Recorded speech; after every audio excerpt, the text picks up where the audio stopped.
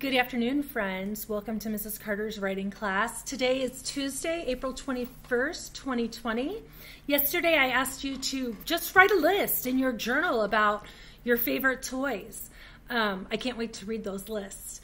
Make sure your parents send them to me so we can count that as homework or classwork that is completed.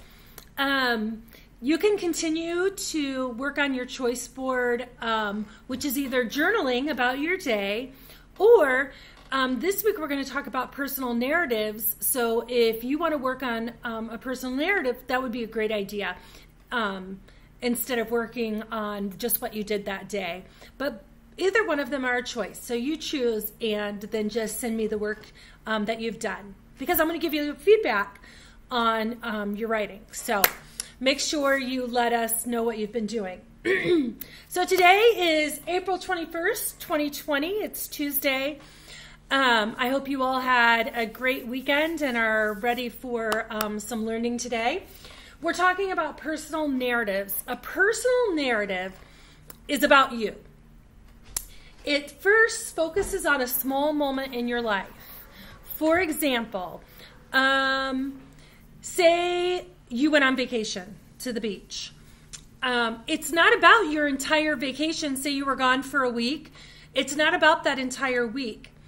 It may not even be about a whole day. It might be about the few hours that you were just at the beach, building a sandcastle, running into the waves, just about that small moment in time. I know with my class, I explained it as taking my camera and taking a snapshot and looking at what they're doing right in that snapshot. Not about what they've been doing all day or all week, but in that picture. If I turned that camera around and looked at that picture, what are they doing in that picture? So it's a great way of thinking about a small moment in time. Remember that all stories have a beginning, which is your opening, what you're going to introduce your topic, maybe where you are, who you're with, that kind of thing. So we have an idea of what we're going to be reading. There's a middle. The middle is always the longest part of the story. It's where you're telling the most about what's going on. And then the end or the conclusion.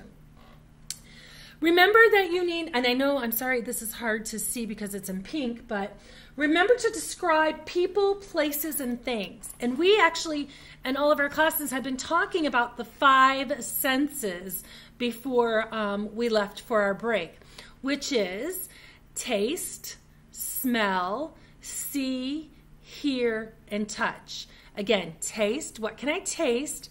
What do I smell? What do I see? What do I hear? And what can I touch?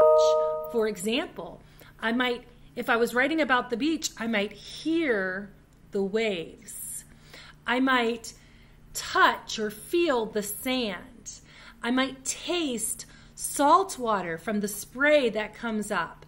And I might see people swimming. Maybe I'll see seashells. Maybe I'll see a sand castle. So remember to use your 5 senses to help you write. Down here it says, tell how you feel. So was it the worst day ever? Was it the best day ever? Did you love that day?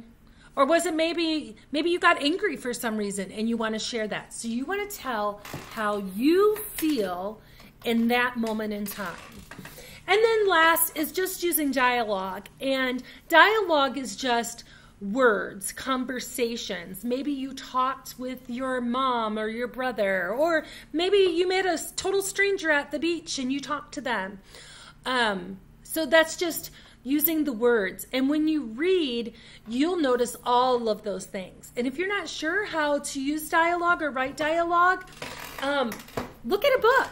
There's lots of great examples in the stories we read of using dialogue. So today you're just working on a personal narrative. You're going to focus on a small moment in your life. There's going to be a beginning, a middle, and end. You're going to describe people, places, things, and you're going to tell how you feel. Okay.